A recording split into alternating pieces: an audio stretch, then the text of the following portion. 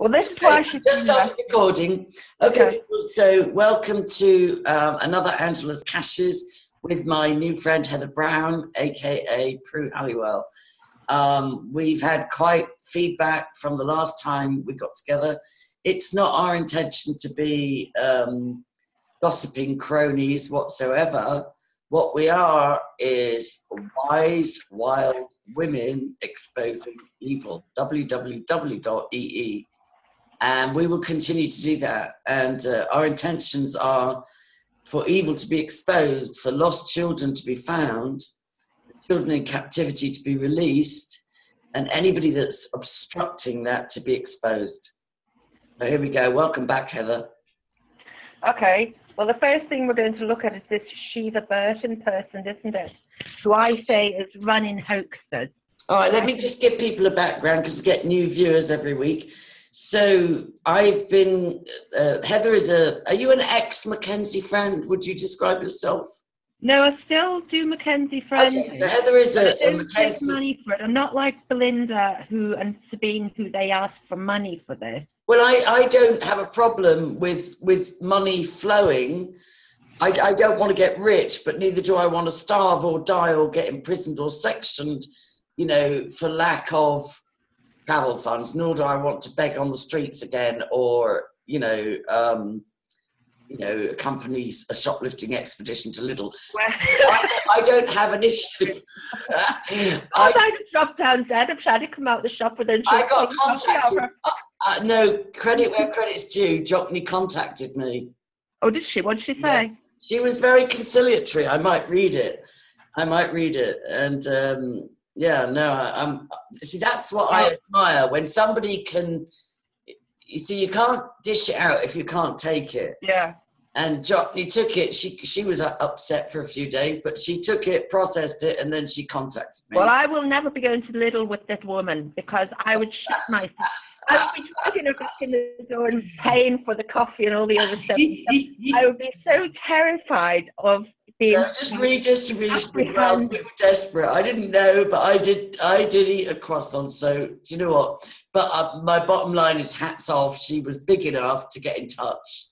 Oh, okay. Well, no, what I'm saying about, because this is going to people that are following Pizzagate, following the Hampstead cover-up, following MK Ultra. I've got so many strands of viewers. Yeah. They're not. I don't have an apparently vast viewership, but they're very diverse. So what I want to say is that the Hampstead cover-up is something I've been working on for 2 years, more than 2 years. And Heather is a Mackenzie friend and an absolute veteran of campaigning against corruption in social services, in councils, in police, in the Conservative Party, who wanted me. What I've been told. Let me just make a background first. Sorry, just because the two of us get off on a tangent and we love it. So I just want to say that the bottom line for Heather is her son was stolen at the age of 6. He's 25. We want to find him. His name is Biniam Brown. That's the bottom line. For me, my sister was murdered. I'm an MK Ultra and child sexual abuse survivor. And I'm, for the most part, healed. And I'm passionately committed to not having what happened to me happen to more and more and more children. And Hampstead Research is a small blog with a tandem YouTube channel, depending on when they get taken down, but Mackenzie's Devils. And although they're small, they're very malicious, very satanic, very nefarious, very illegal, and very anonymous. So part of our remit is to uncover who is running this nasty, libelous, slanderous, defamatory, narrative-spinning, satanic Hampstead Research. So there we go. We'll take it from there. What did you want to say? Well, the person running it. Well, actually, what I was going to say is, firstly, I don't take money as a Mackenzie friend because you're not allowed to. It's actually illegal. It's illegal to take money as a Mackenzie friend. Okay. I don't know about that because I'm not one. You're not allowed, unless you are actually registered with the Law Society as a solicitor, you're not allowed to take money for giving legal advice. You can go to prison for that. So I've always helped people for free, but some people, when I had to do like reports back, I had to get background reports done on various professionals in care cases. Some people just expected me to pay for the reports. I mean, people just take bloody liberties. That's why I don't do it so much anymore. Yeah, that's the point I'm making, is that, you know, it's fine, you know, not to give legal advice or whatever, but there's practicalities that I think are perfectly reasonable. It's fine to even volunteer your time, but you shouldn't be in debit for it. You shouldn't be in debt for helping other people. I don't think that's right. Well, no, the people should be having to pay for their own reports. There was one particular woman, I'd done over 30 online reports. I had to get reports on the psychologist who had dealt with her children, because I was to discharge her care orders. And the psychologist who dealt with her children was American. She turned out to be a mentally ill woman from the Scientologist. Laurie Beth Bisbee, she's called, and it turned out What's her name? Sorry, I need to start writing this stuff down. Her name is Laurie Beth Bisbee. You better to spell that for me. Lori, Laurie. Yeah. And then Beth, Beth, and then Bisbee, Bisbey. And she was what was her job title? Yeah, Scientologist. Her and her husband Stephen Bisbee had a row with the Scientologist in San Francisco. Right. And with another woman called Morag. They had gone and they had burgled the Scientology church. I kid you not, you couldn't make it up. They had gone and they had burgled the Scientology church. And what they said was, we took some artifacts. Well, I don't know what the artifacts that they stole were, but the Scientologists chased them from America into Bulgaria and into Northern Europe, and came after them and had them arrested in Belgium. The Scientologists actually came after them to get them to... Yeah, no, I've studied quite a bit on Scientology. And first of all, I'm half Irish, so I've got that rebel in me. And the amount of money that one pays in these cults to advance through the ranks, and for the privilege of being audited, you know, so that you can spill your guts and then they've got control over you. People pay up to 100 grand or more in these cults. So I don't condone theft or break-ins, but at the same time I can empathise. You know, it's like if you find yourself 30 grand, 20 grand, 50 grand, 100 grand out of pocket, you might feel like going and getting a few drinks. Oh, no, these wanted to actually take over the Scientologists, and there was some kind of power struggle, so they burgled the Scientologists and ran away, and then the bloody Scientologists come after them, ran after them. The Scientologists, they've been in the news a lot for the way that they actually target people that leave. Target is off the charts for people that leave, people that betray the cause. There's a name for them. They've got this name for them. Yes, I know what you mean. Person, an SP. Yeah. They try and break families up. So if you get involved with the Scientology cult and then your mother, say for instance, is not comfortable about that and won't join. She's an SP. She's an SP. She's regarded as an enemy. Yeah. Well, I'll give you a laugh. Scientology was illegal in Britain until 1981. So 1978, 79, 1980, the Scientologists used to come on visas from America to Ireland every summer, to Dublin. And they used to be for a month in the north of the Liffey in O'Connell Street. And then the other month they would go to Grafton Street.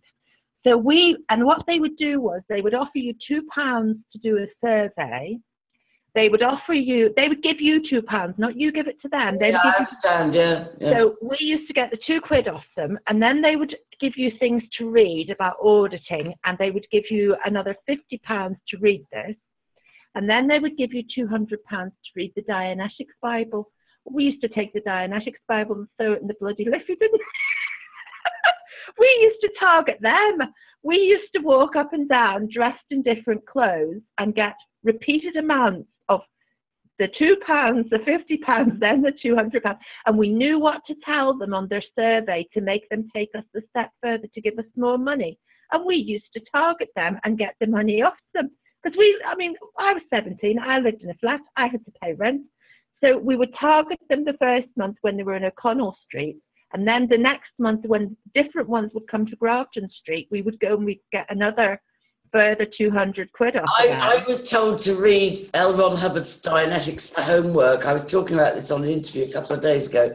I was in a cult similar called Est, and part of our homework was to read L. Ron Hubbard's Dianetics, and I never did. I think I lied. I think I said I'd read it, but I just... We used to take it and straight away through these books. I just had an aversion, and I'm very grateful for that. I've got... Like, there's certain things I'll go to read them, and it's just like, ugh. And you talk about in Satanism and publishing and so on, that they will cast spells on published works. You know, there is evidence to indicate that my little spiritual discernment, where I go, oh, I don't want to read that, that's actually, you know, it's got good grounds. Well, I don't think they were casting any spells, because we just took the book off them and took the 200. I mean, what kind of person will say, here is £200, here is a book, go and read this book? Because if you tell that to teenagers, the teenagers will just throw the book away. These people were idiotic. I mean, we just were laughing at them.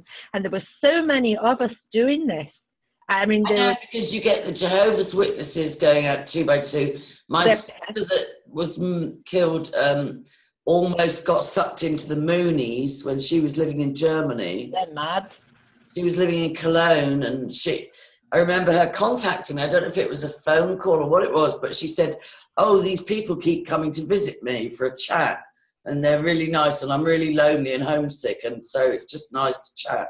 And I was like, well, where are they from? What are they? Well, oh, something like Moonies. And I'm like, run yeah. the door, you know. When I was a teenager, there was a Jehovah's Witness woman that used to keep coming to my house in Killiney. And the woman I live with ended up grabbing the books off of her and tearing the books. This is what I think your books, she said. And she was tearing up there. It's quite sad. It's quite sad in a way, because those people doorstepping, and sometimes they'll take children, and that's obscene. I was 14. She kept tapping me for money because I had my own little business, ironing business. And this Jehovah's Witness was telling me, could I come out for coffee with her? So we went to Johnson, Mooney and O'Brien. And then she said, can you give me any money?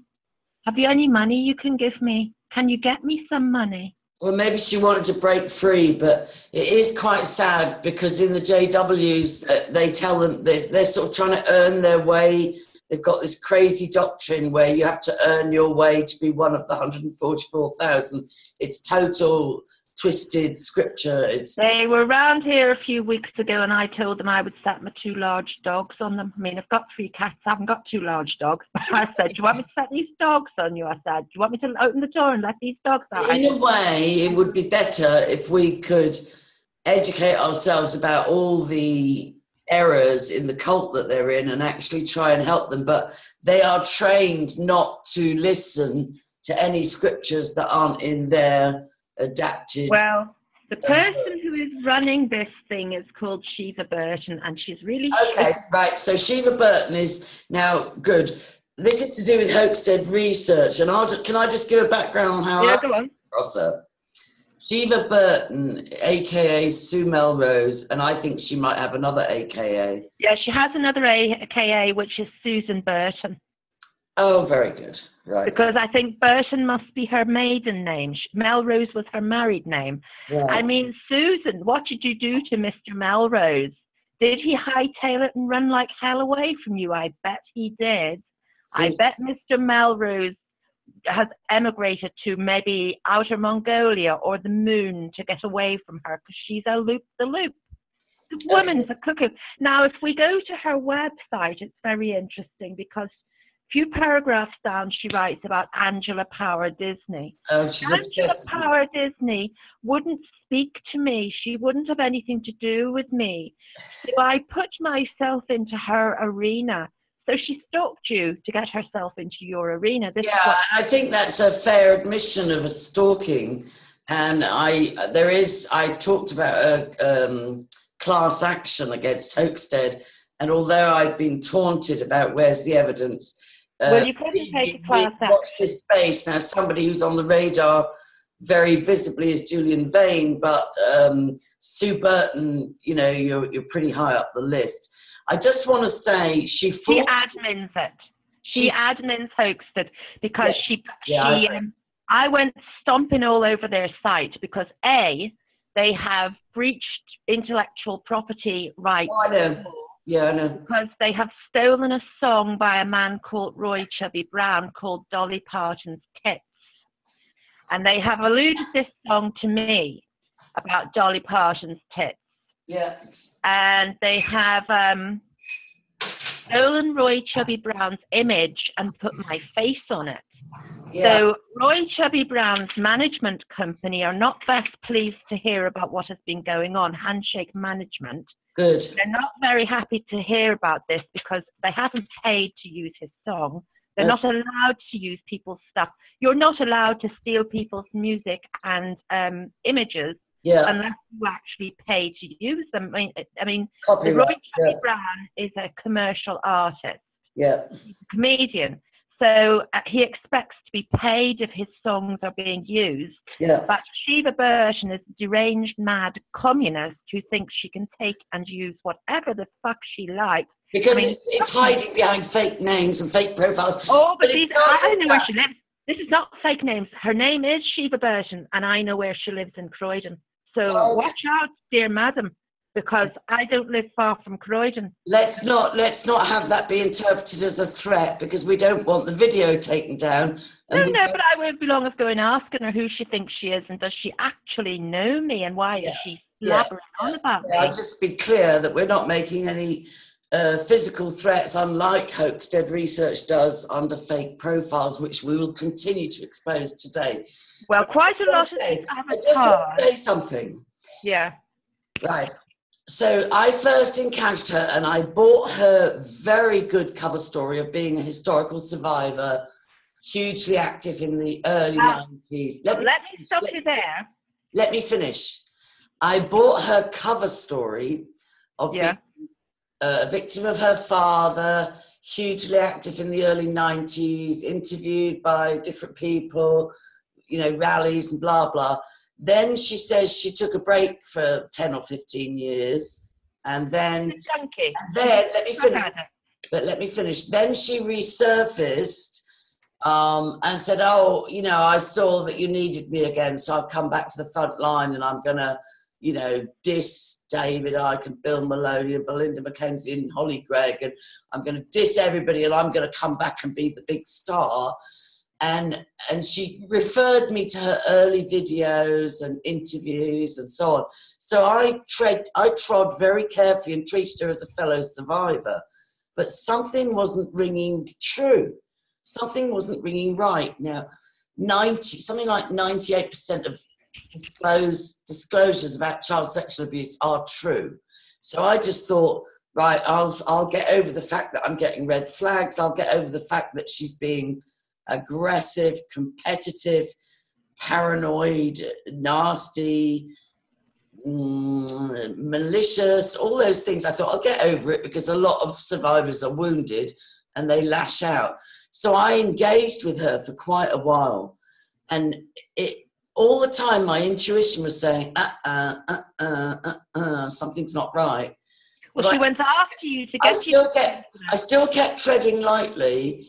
And then it took a while for me to realize, do you know what? She's a police undercover operative. She has had a story manufactured so that she can copied her story. She can gain the sympathy of other survivors, and they can think, oh, look at that mean Angie Power Disney. Oh, she just gaslighted Shiva. Oh dear, she just triggered Shiva. Isn't that terrible? Is she a fucking Alsatian? She can be triggered by words. What is she, a Doberman? No, we can. I am very reverent towards survivors because I am one. And I'm very reverent because I believe that 95 to 98% of survivors are telling the truth, whether they've got a fancy blog or website or evidence or not. I just know I have a truth radar. But sadly, she comes up on my truth radar as an undercover cop who was wheeled out in the early 90s and given a good background. And then she was, you know, went off and had her addictions, or, you know, gave up her kid at 16 or whatever she did. Revolting She was woman. wheeled out again because the movement was gaining momentum with Nottingham, with White Flowers, with Brenda McNamara, with Bill Maloney. The exposing child abuse was gaining momentum, and they were close to exposing the Westminster paedophile ring. And I think they just wheeled her out again. I think they just put her on salary again. And out she came, and she dissed me. She dissed Fiona Barnett. She dissed everybody that was genuine survivors. Now, I'm new and I don't know the half of everything, but she came in like her name. She means the goddess of destruction. And that's what she does. Well, she didn't. They didn't make up a story for her. Oh, no, no, no. What they did was stole somebody else's story. There was a lady called Leslie Stubbings who was actually suing for compensation. And along appeared Susan Melrose, shouting over Leslie Stubbings, going to the newspapers, look at me, I'm an abused person. But you see, the law is, and the law was, that you had to make your legal claim within 3 years of maturity, within 3 years of being 18. So what the hell was she doing making a legal claim at 36? You have to make it by 21. What was she doing coming out to the newspapers? Oh, I'm going to have the law changed. That's where I got sucked in, because I know survivors. I've met a survivor, for instance, that was 60, and she disclosed to me for the first time she had had a chaotic, destroyed life. And then she disclosed to me after a few days. She disclosed to me and said I was raped as a child and I've never told anybody. So and then look at Clement Freud.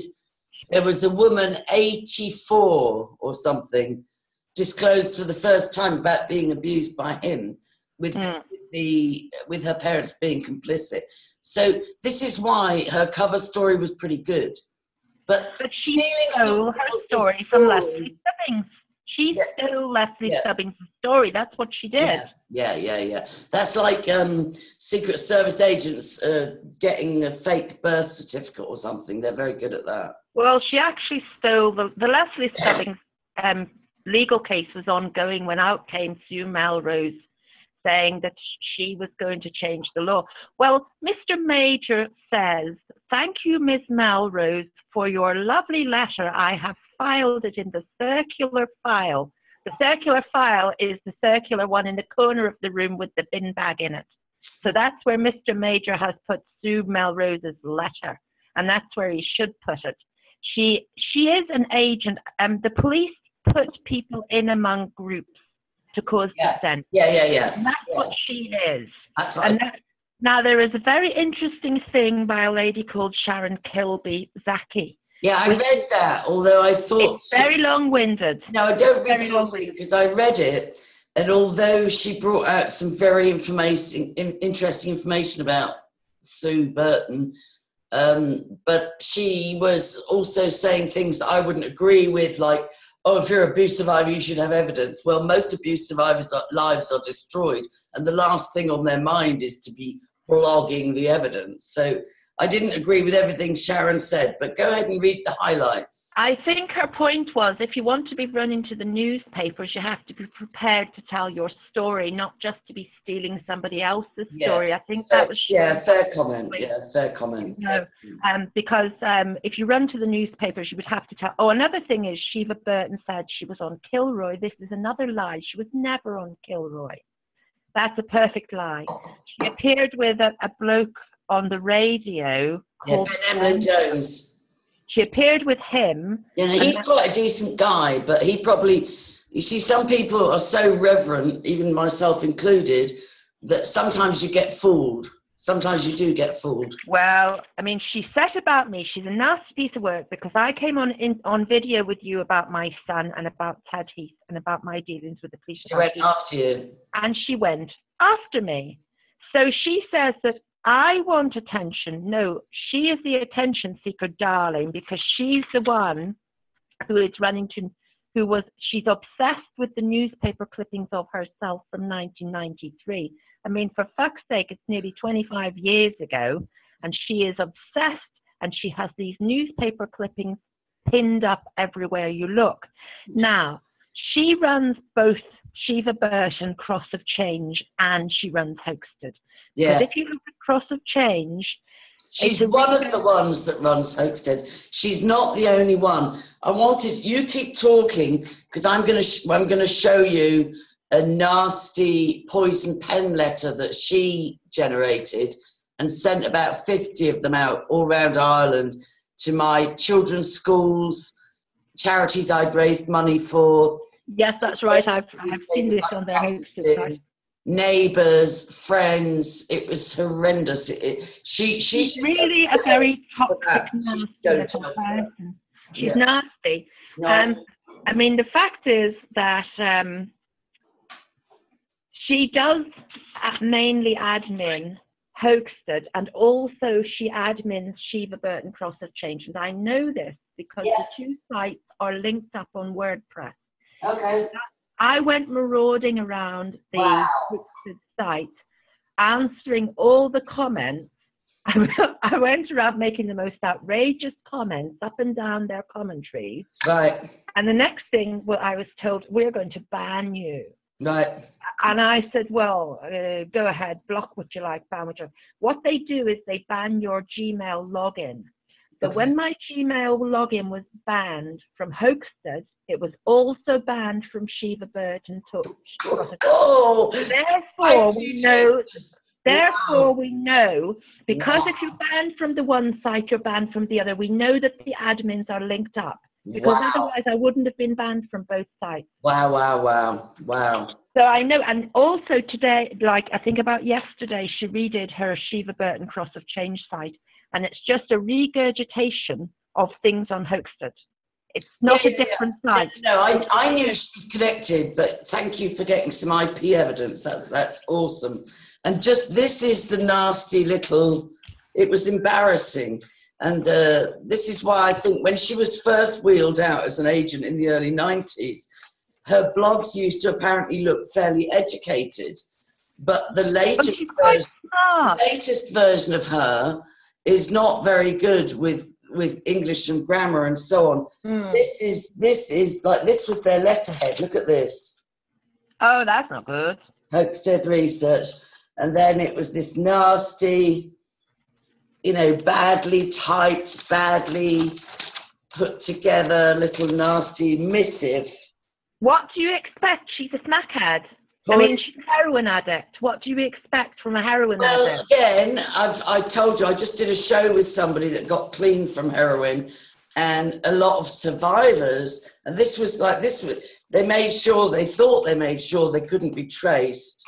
This was the pathetic envelope. There was no signature, no return address, no email address. All it linked to, I mean, I've carried it around, I've shown it to police. God, Angela, she must have it in for you, because she's actually paying for postage to Ireland. That's not cheap. All it linked to was the Hampstead site. No signature, no handwriting. Well, they must really have it in for you, because they're actually paying to post things to Ireland. Yeah, well, I'm sure there's plenty of... That's the other point, is that there is money behind Hampstead, and it has allegedly been linked to the CIA.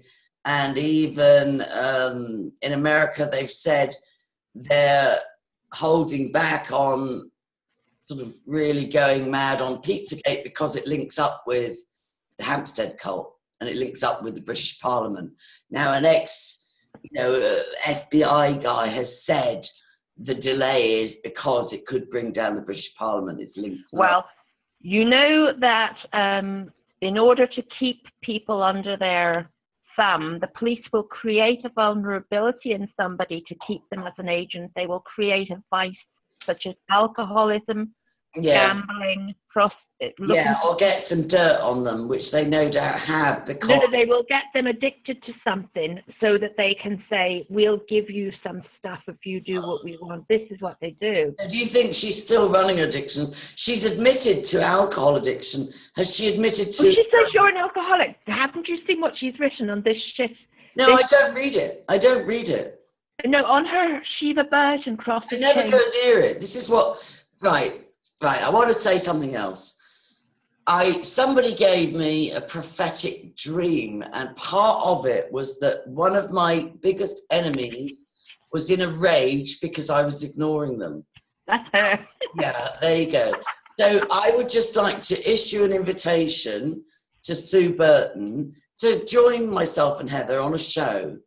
And I would also like to reiterate that I did try compassionately and empathically to engage with what I thought was a genuine survivor for months, until suddenly it was like a hammer on my head. You're casting your pearl before swine. This is not a survivor. This is an undercover cop. Wait. Do I hear the sound of running feet? I hear the sound of running feet running to us. Is it her coming to do an interview with us? Wait. No, it more than welcome, Sue Melrose. More than welcome. Well, exactly. AKA Shiva Burton, AKA Sue Burton, AKA who knows. But the thing is that I don't, because I think she's like an informant, but not an informant. What's the word? Like an undercover cop. Yeah, COINTELPRO agent. Blackmailed, even if she's blackmailed to do this because she needs her heroin or whatever it is keeps her doing it. She's likely, if we went after her to sue her or paid her a visit, she'd have backup. She'd have backup with corrupt. Well, I wonder what she's going to do when Roy Chubby Brown's management agent wants to know why their stuff is being Well, used. I think what you're on... Yeah, what you're onto is huge, because to prove that she's one of the main hoaxsteaders lays her open to private prosecution, civil prosecution, all sorts. Well, I will tell you something. I think she is the Scarlet Scoop, and she's also Al Coyote, because the writing styles are the same. And you yourselves have had a linguist look at the thing, and the linguist told you a lot of it is one person writing to them. Yeah, definitely. Well, this is the impression that I get, because it's all written in monotone. Quite a lot of it's written in monotone. They were actually fighting with each other on the comments this morning, where they've put up about Belinda McKenzie being arrested. And one of them has written, well, I don't want anything deleted. Why would you go around deleting things? So there's whoever else. Yeah, I know the same with Julian Vane.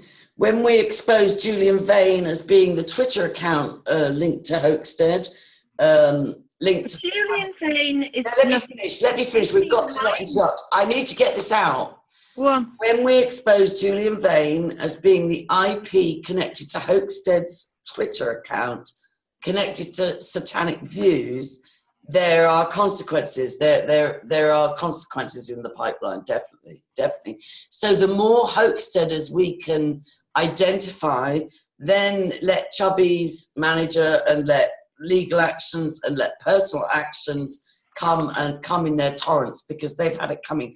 But the only thing is, if they are financed by CIA or GCHQ or corrupt coppers, etc., you can guarantee somebody will put some money in the pot for their legal defense.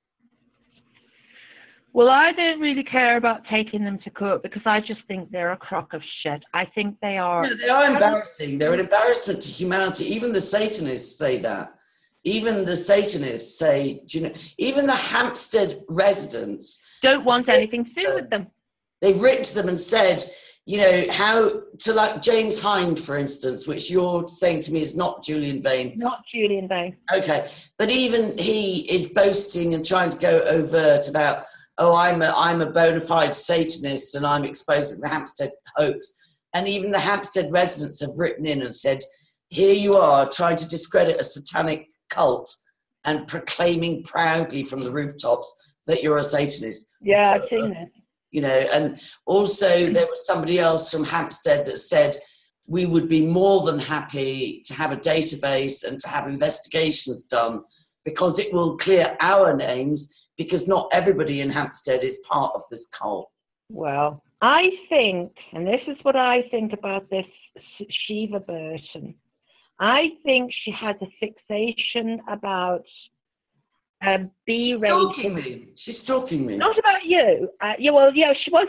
Well, you know who else she stalked? A person called David Shurter. Now, he's a fellow survivor, and some people say to me, why do I still promote him? Because I know he's telling the truth, but he's gotten so head-mashed with the trolling that he said, oh, Angie's part of Hampstead, and he's discredited me in a few blogs. I don't mind, I forgive him. I know he's a genuine survivor. Well, she actually stalked him to the point where he wrote on his blog, help me, I've got this woman called Sheila Bear. I was laughing. She's demonic. She's demonically... He was actually, you could see he was terrified on his blog. Yeah. And he was saying, that's what makes me think she's a paid operative, because it's not just me. She goes after high-level, truth-telling survivors. Well, I have nothing to do with Hampstead, and the silly bitch went after me. You've got a lot of information. But she went after me. Can you I know, but it's because you aligned with me and you've also got a lot of information to disclose. Can you put a light on? Yeah, hold on. Anyway, that's enough time. Sue Burton, you're welcome on the show. And Jesus loves you. There you go. I forgive you, and I forgive your family for what they did. And not to forgive them to justify if there ever was some truth, because there may be. But I just stand in the gap long enough for your eyes to be open, your ears to be open, your heart to be softened, so you can choose to repent and stop what you're doing in Jesus' name.